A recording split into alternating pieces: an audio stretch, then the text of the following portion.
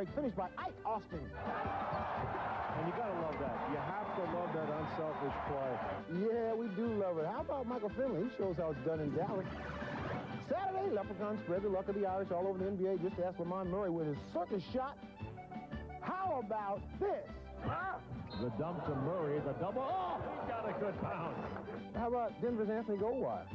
My goodness, are you kidding me? Sunday, Irish eyes were smiling when Calvin Murphy came to life. But this Celtics could have used the luck of the Irish to be safe. Monday, we are all green with envy to look like these guys, and Eric Murdoch has a great look to Brent Barry.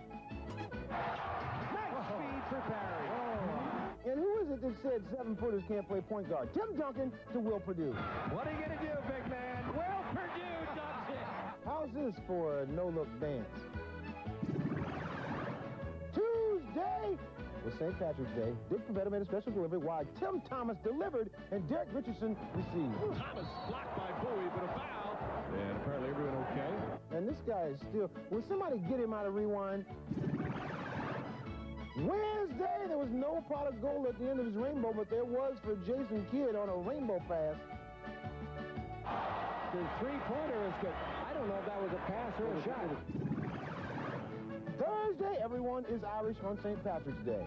The Hawks' Chris Crawford couldn't do this again if he tried. Corbin kicks it over to Chris.